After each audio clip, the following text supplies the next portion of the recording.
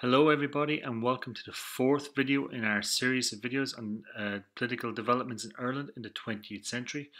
So today for our learning outcomes, what you guys should know by the end of this presentation. First of all, you should know what the Parliament Act is.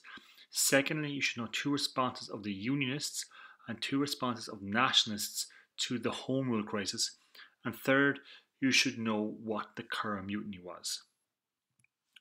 We mentioned in the last video how the Liberals came to power in 1906 and they wanted to bring in massive social reform like setting up the welfare state and old age pensions, but they kept getting in trouble with Conservatives who ruled the House of Lords. So in 1909, the House of Lords rejected the Liberals' budget, causing an election to be called in 1910. This was known as the Budget Crisis. This election caused the Home Rule crisis. When the votes came in, the Liberals had won 274 seats and the Conservatives and Unionists had won 272 seats. And John Redmond's Home Rule Party held the balance with 71 seats. They held another election in December of 1910, but it was essentially the same result. Whoever wanted to take power would need Home Rule to form a government, and the price of their cooperation was Home Rule.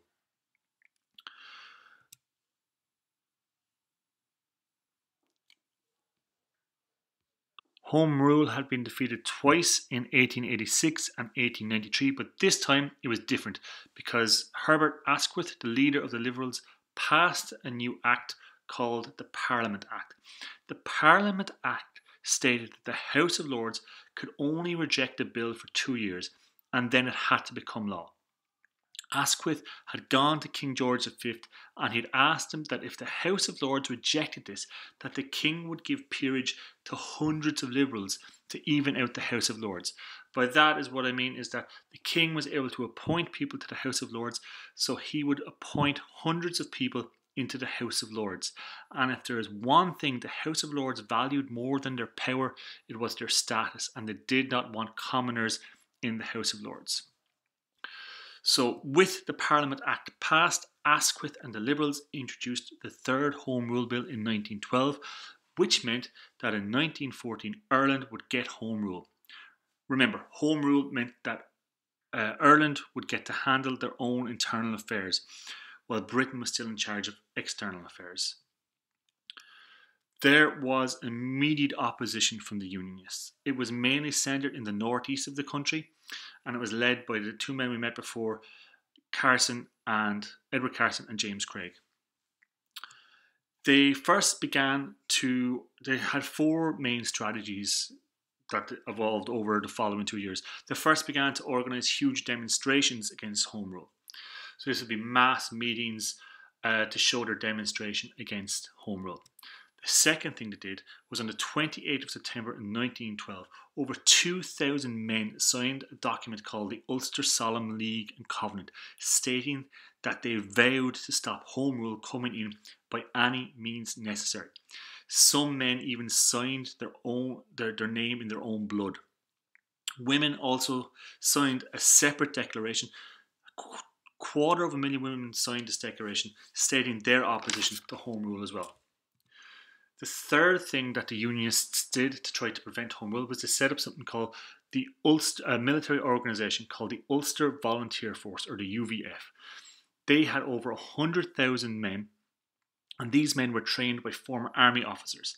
And the whole purpose of this organisation was to prevent Home Rule. However, like any army, they needed guns, and on the 24th of April 1914 they smuggled in 35,000 guns and 5 million rounds of ammo into a port in Larne here in County Antrim. They distributed them around Northern Ireland with military precision and a little bit of help from the local police as well. So this fourth thing that led to action of Unionist opposition is known as the Larne gun running. With the Unionists taking such extreme measures to prevent Home Rule, Nationalists decided that they should act. So in November of 1913, Owen MacNeill, a nationalist who we will be talking about again during our discussion on cultural nationalism in 2 episodes' time, wrote an article called "The North Began." And in this, he said that nationalists should set up their own military organisation to make sure Home Rule was passed. The Irish Volunteer Force, or IVF, was set up almost immediately, and by the middle of 1914 they had almost 100,000 volunteers themselves. They also smuggled arms into the country in 1914. They smuggled in a much smaller amount, around 900 guns and 250 rounds of ammo. These guns were brought to this area here, Howth, off the coast of Dublin, in a ship called the Asgard. No, not that Asgard. This is the ship known as the Asgard. And this whole incident is known as the Howth gun run.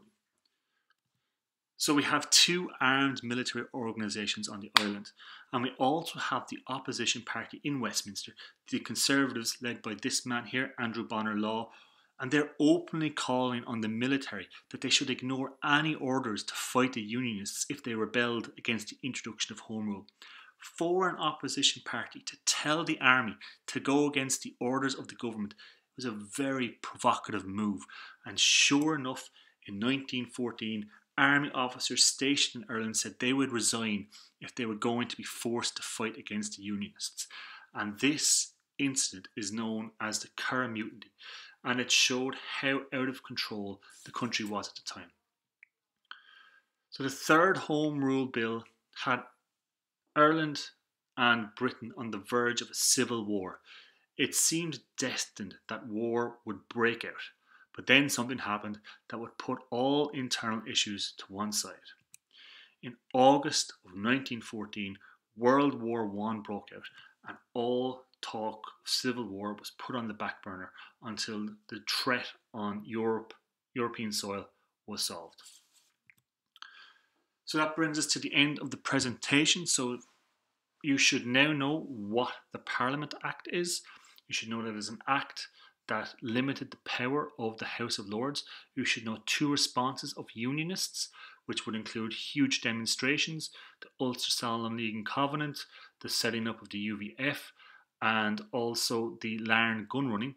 You should know two responses of the Nationalists to the Home Rule crisis, so the setting up of the IVF, or the Irish Volunteer Force, and the Howth gun running. You should also know what the Curragh Mutiny is, which is when officers stationed in Ireland said that they would not fight against Unionists. Hope you got something useful from the video, and thanks for watching.